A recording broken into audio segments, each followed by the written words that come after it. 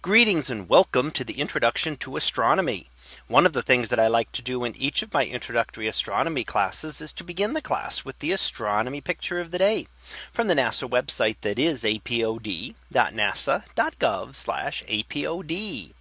And today's picture for July the 17th of 2020. Well, it is titled NEOWISE of the North. So what do we see here? Well, again, we are looking at the comet known as NEOWISE. And here is an image taken just a couple of days ago from Canada. And we can see the comet again in the central portions of the screen, the bright head of the comet pointing down toward the horizon, and the tail stretching off towards the upper right hand side. Now the tail we're seeing is the dust tail, which is the brighter of the two tails of the comet.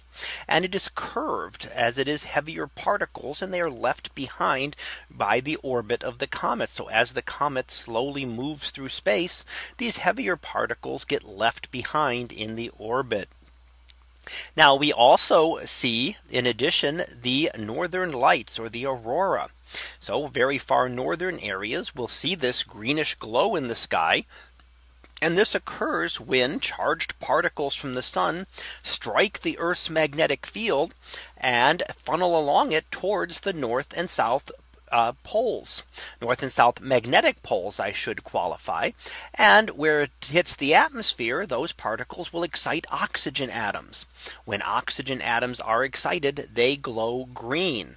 So the green glow that we see here is caused by particles from the sun. Now, in a way, it's also related to the comet. The comet is caused by the sun as well. The nucleus of it is not. But when that nucleus gets close to the sun, it is heated up and material is vaporized from the surface and then pushed back away from it. So the head and tail of the comet are formed by the sun as well. And they only occur during those times when the comet is in the inner solar system, passing closer to the sun. When it heads back out to the outer solar system, it'll essentially just be a ball of ice and rock out in the solar system for thousands of years before this comet happens to come back in again.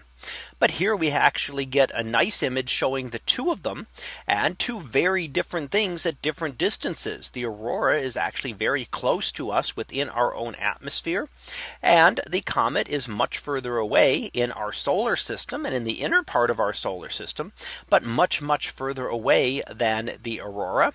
And we can look beyond that. We can see a number of stars. And as you look at the stars out in the sky, those are much further away as well. So we get different things at different depths here, from the nearby aurora, part of our own planet, to another object within our solar system, the comet known as NEOWISE, to the distant stars that we can see here in the sky. So that was our picture of the day for July the 17th of 2020. It was titled NEOWISE of the North. We'll be back again tomorrow for the next picture. So until then, have a great day, everyone, and I will see you in class.